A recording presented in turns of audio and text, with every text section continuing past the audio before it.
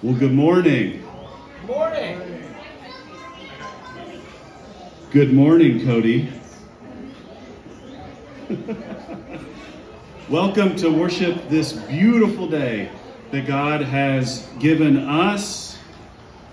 It is good to gather together as God's church out in the beauty of God's creation. So I appreciate your flexibility, your patience. In a few moments, hopefully it'll be well rewarded with something cold. So a little bit of teaser of what's to follow as we conclude our worship service. But we're not going to fast forward through it. We're going to gather together and remember that it is church camp season. And we are sending a few of our best back to camp. We had just had a group there for 3 days last week. And it was a wonderful time. The facilities are incredible. The mission and ministry that is going on at Bedford Camp and Conference Center is incredible.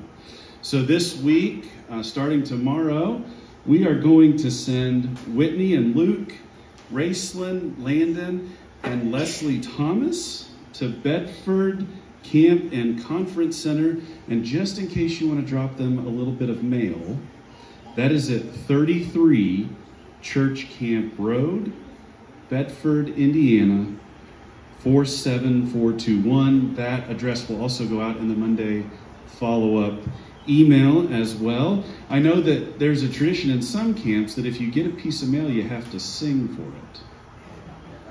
So, do with that information what you will. As you can tell, since we are outside, we have pulled back on some of our COVID protocols. The biggest announcement related to that is that since we are outside and the air is moving through the space, we're not going to require masks, and we're going to sing, and we're going to sing all verses to the songs that are printed in your bulletin. So there's a couple of things there. One, make sure you've got a bulletin with the words on it in case you don't know them by heart. They're on the back side of the bulletin. Two, we're going to sing all the words that are there. We, in the past, have kind of picked some verses out, but we're going to sing everything, every verse to every song, except for the communion song today. Please be sure to be in touch with your elder about next week's worship service. We will be back in the sanctuary, and our Associate Regional Minister, Reverend Carolyn Reed, will be with us next week, and I have been informed that there will be a cold, the emphasis on cold, box lunch following worship next week. I'm not sure if it's just because it's a cold cut or what's going on there as well. Friends, I was glad when they said unto me, let us enter into the house of the Lord. So let us do so with praise and thanksgiving and song. Amen. You're too tall. Sorry. I'm telling you. So join with me, oh beautiful for spacious skies. Do you want to stand and sing? Stand and sing. Do you want to sit and sing? Sit and sing. We're just going to be nice and easy about everything. Oh, beautiful for spacious skies, forever waves of grain, for purple mountain majesty above thy fruited plain. America, America, God shed full grace on thee, and crown thy good with servanthood from sea to shining sea. Oh, beautiful for heroes in liberating strife, who more than self their country love, and mercy more than life. America, America, may God thy gold refine, till all success be nobleness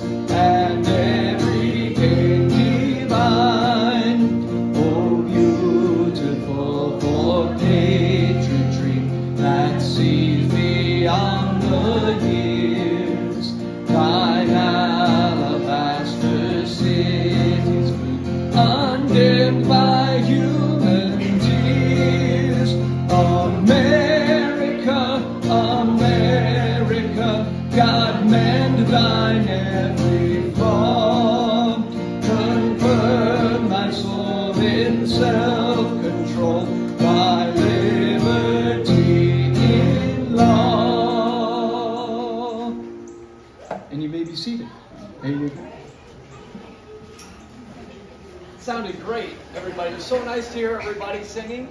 That's awesome.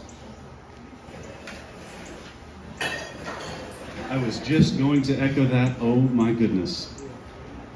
Sean Small, that is an outstanding outfit.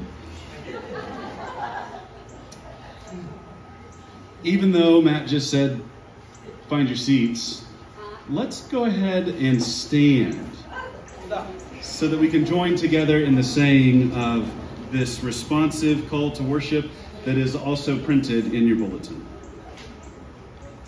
It looks a little bit different, so there'll be a reading, an extended reading, and then you'll hear the key words to cue you in to say those couple of sayings as we continue our worship together this day. Almighty God, giver of all good things, we thank you for the natural majesty and beauty of this land. They restore us, even though at times we lead to their destruction. Heal us. We thank you for the great resources of this nation. They make us rich, though we have often hoarded them away. Forgive us. We thank you for the men and women who have made this country strong. They are models for us, though we often fall far short of the example that they set. Inspire us. We thank you for the torch of liberty that has been lit in this land. It has drawn people from every nation, though we have often hidden from its light. Renew us. We thank you for the faith we have inherited in all its rich variety. It sustains our life, though we may have been faithless again and again. Renew us. Help us, O Lord, to finish the good work here begun. Strengthen our efforts to blot out ignorance and prejudice, and to abolish poverty and crime. And hasten the day when all people, with many voices in one united chorus, will join together and praise your holy name. Amen. Though we do not have a children's sermon this morning, I invite you to share a sign of peace in whatever way that is most comfortable with you, with those around you on this day. May the Lord be with you. And also with you.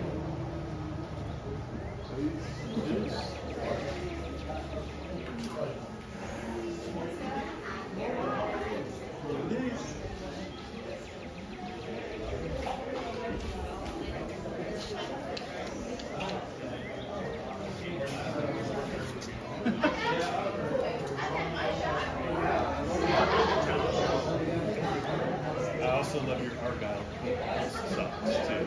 Yeah, I didn't want that to go unnoticed. Yeah.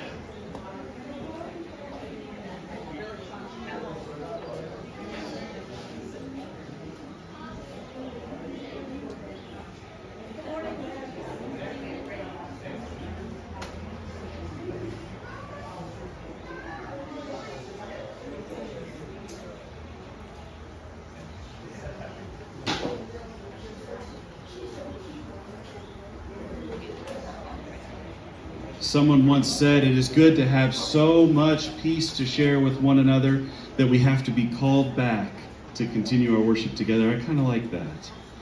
Let us continue our time now together in worship as we hear a reading from the psalmist. We're going to hear together from Psalm 48. This is the Common English translation of the Bible.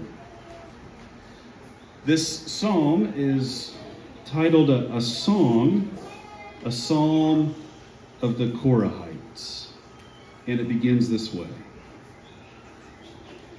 In the city belonging to our God, the Lord is great and is so worthy of praise. The Lord's holy mountain is a beautiful summit, the joy of the whole world. Mount Zion in the far north is the city of the great King. God is in its fortifications, revealing God's self as a place of safety. Look, the kings assembled themselves, advancing all together. When they saw it, they were stunned. They panicked and they ran away frightened. Trembling took hold of them right there, just as though a woman giving birth. Or like the east wind when it smashes the ships of Tarshish. Just like we had heard, now we have seen it for ourselves in the city of the Lord of heavenly forces, in the city of our God. May God make it secure forever. Selah. We dwell on your faithful love, God, in your temple. Your praise, God, just like your reputation, extends to the far corners of all the earth. Your strong hand is filled with righteousness. Let Mount Zion be glad. Let the towns of Judah rejoice because of your acts of justice. Walk around Zion. Go all the way around it. Count its towers. Examine its defenses closely. Tour its fortifications so that you may tell future generations. This is God, our God, forever and always. God is the one who will lead us even to the very end. May God's blessing be with all those who hear these words on this day.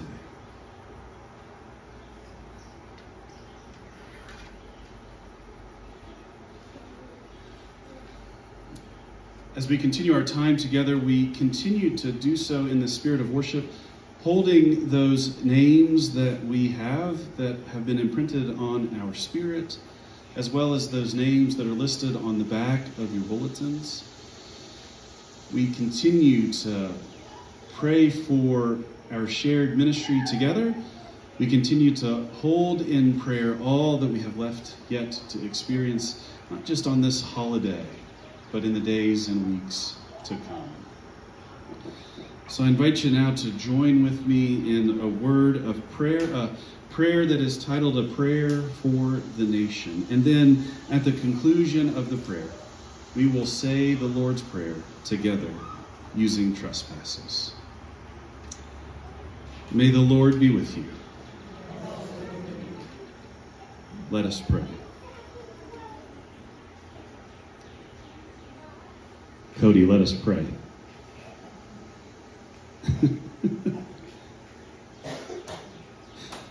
Almighty God, you have given us this good land as our heritage. Make us always remember your generosity and constantly do your will. Bless our land with honest industry, with truthful education, and an honorable way of life. Save us from violence, discord, and confusion, from pride and arrogance, and from every evil course of action. Make us, who came from many nations with many different languages, a united people. Defend our liberties and give those whom we have entrusted with the authority of government the spirit of wisdom, that there might be justice and peace in our land. When times are prosperous, let our hearts be thankful, and in troubled times, do not let our trust in you fail. We ask all of this through Jesus Christ our Lord, who taught us to pray. Our Father, who art in heaven, hallowed be thy name. Thy kingdom come, thy will be done, on earth as it is in heaven. Give us this day our daily bread, and forgive us our trespasses, as we forgive those who trespass against us. And lead us not into temptation, but deliver us from evil. For thine is the kingdom, and the power, and the glory forever. Amen.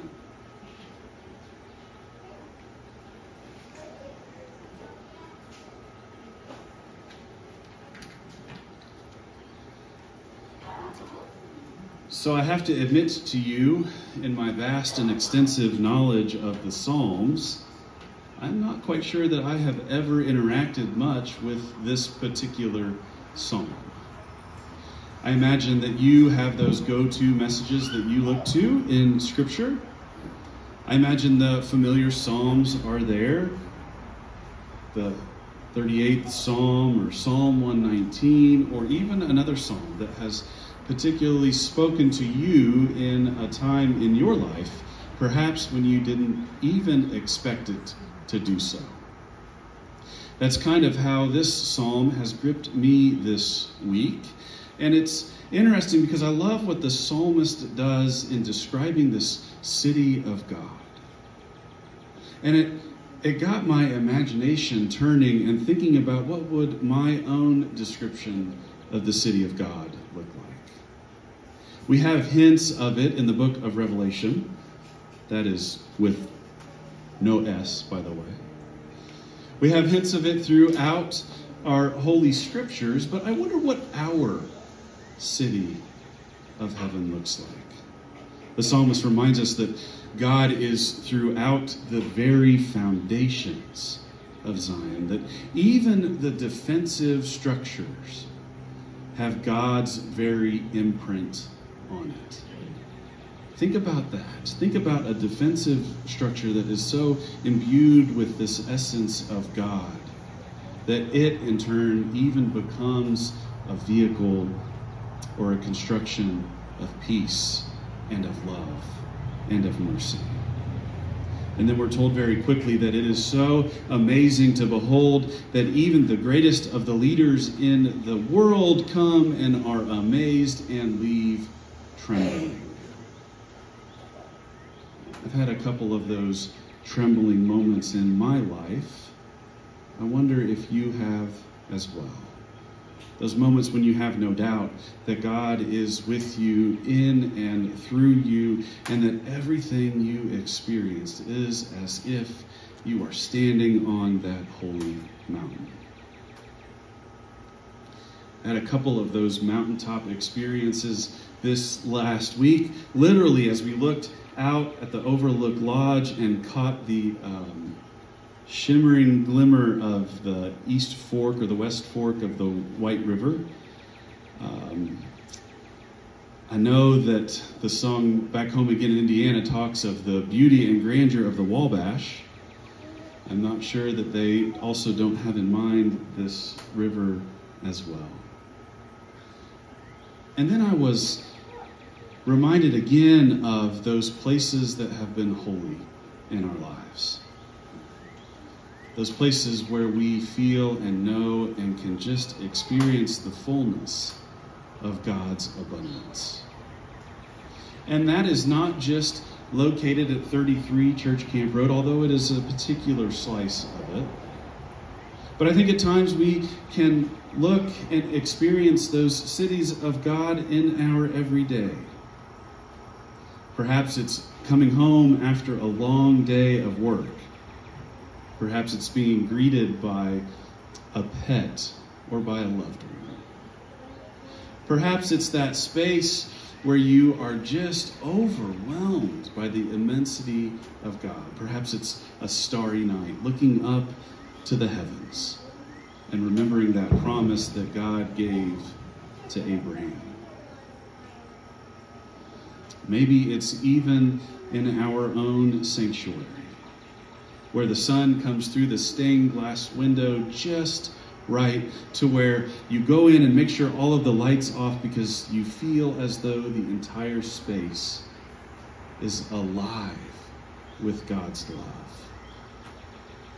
You know, it's easy to think how powerful these words are given to the psalmist and how the psalmist does a wonderful job of exclaiming and proclaiming these experiences to those who would be in the worship setting hearing these words, as well as to all those who continue to hear these words in the generations to come.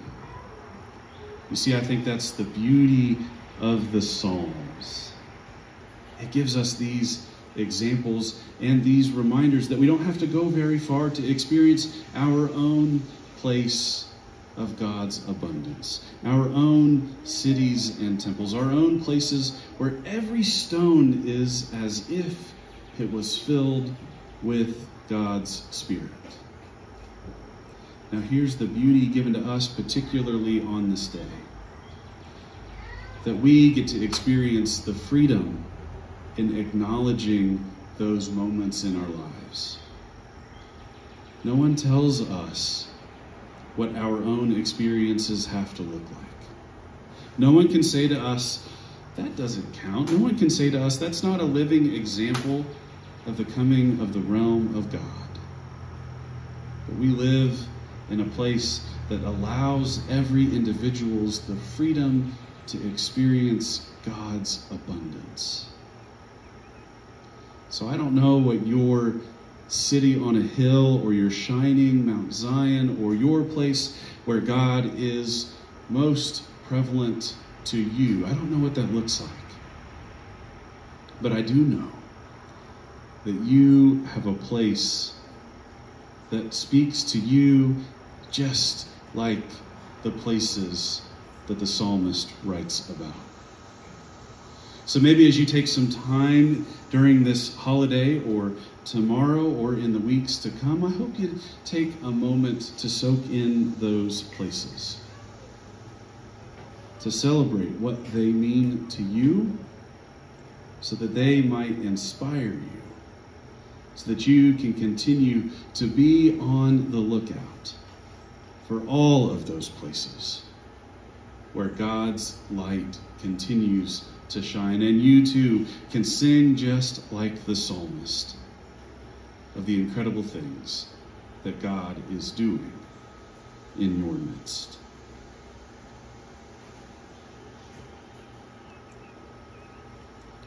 One of the things that always amazes me is gathering around this table. Now here's the beautiful part about this table. The elements and the things that are set upon it look familiar, but there's a little bit of difference in them.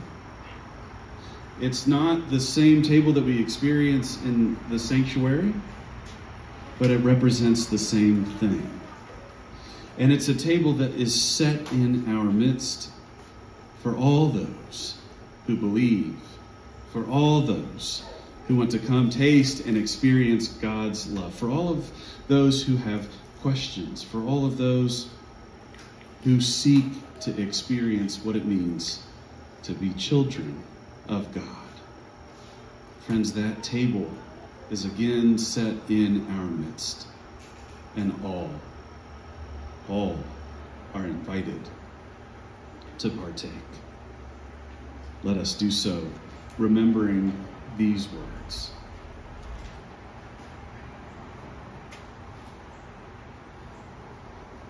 You see, it was on that night in the upper room, as the cross was looming in the future, that Jesus took time to share a meal and to remind those disciples just who it is that Jesus continually points to.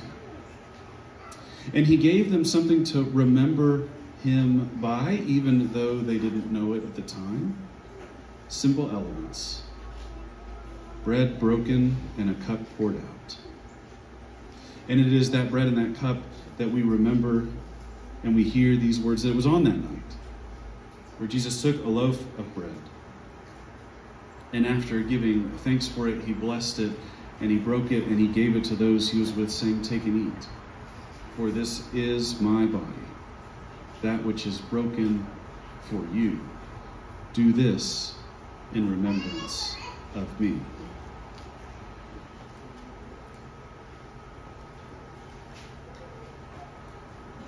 And then in the same way, after equally giving thanks for it, he gave them the cup. And he said, "Take and drink from this cup, all of you.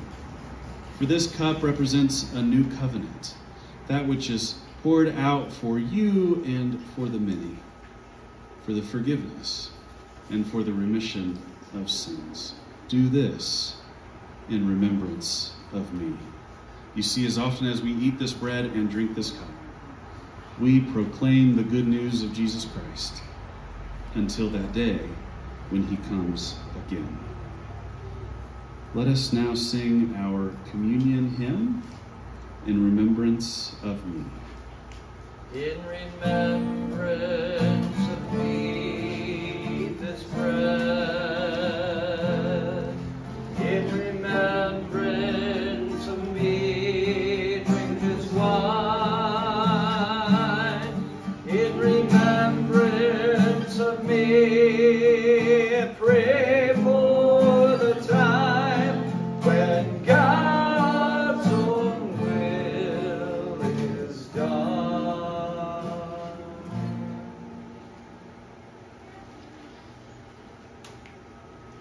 Let us pray.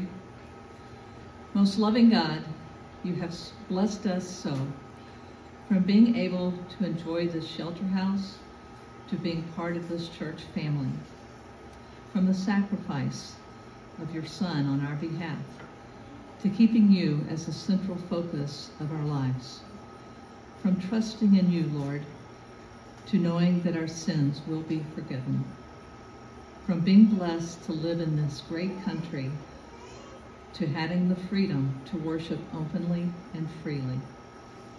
May the receiving of this loaf and cup draw us closer to you, increase our faith, and help us appreciate our many blessings. In Jesus' name we pray. Amen.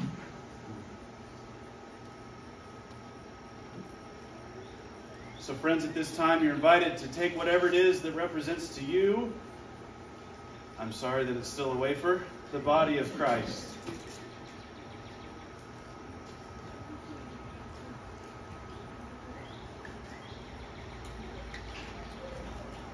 And in the same way, let us too share from the cup of the new covenant.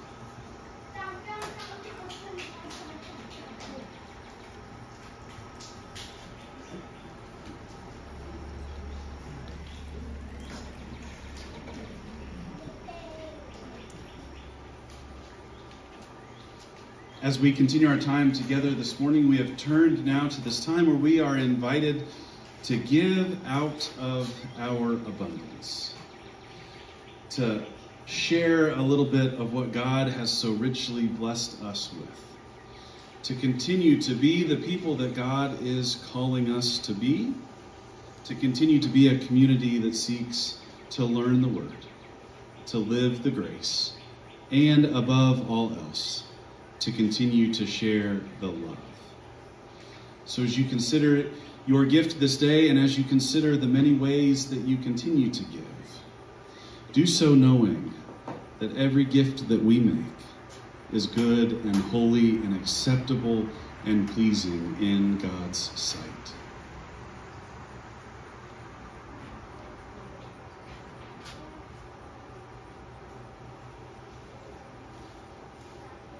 We'll have the basket continued to be available in addition to those ways that we have given and the non-traditional ways that we can give.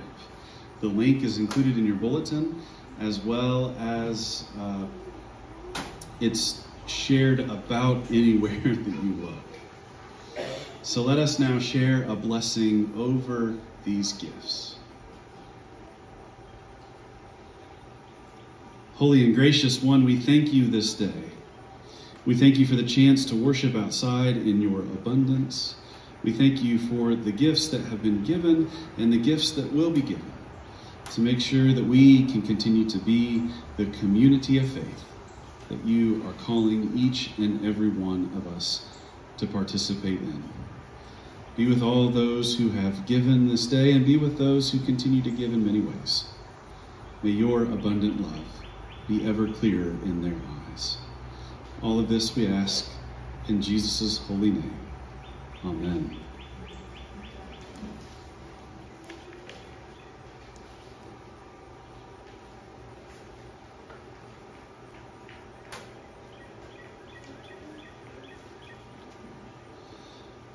So friends, before we hear the words of our benediction, I would like to remind you that next week we will, of course, be back in the sanctuary, followed by a box meal as we celebrate all that it has meant to be on this journey of faith together. Be well and be safe as you celebrate this Independence Day. Now, brothers and sisters in Christ, I invite you to stand as you are able, to hear these words of blessing and benediction, and then to join together in the singing of My Country 'Tis of Thee. Hear now these words of blessing and benediction. You are a child of God, divinely inspired and holy made. Go now, living into that promise and in peace. And all of God's people said, Amen.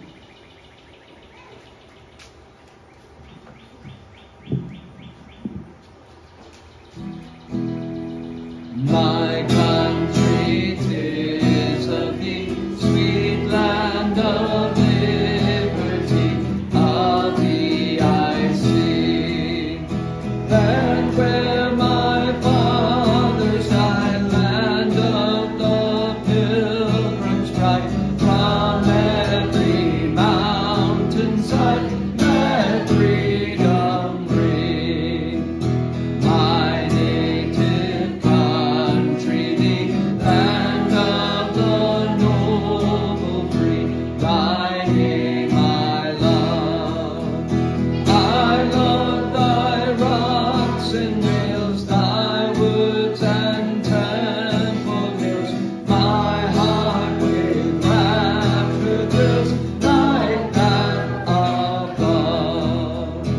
Let music swell the breeze and bring from all the trees sweet freedom song. Let mortal tongues awake, let all that free partake, let rocks their silence break, the sound prolong. Our fathers, God, to thee, author of liberty, to thee we sing. Long may our land be bright with freedom's holy light.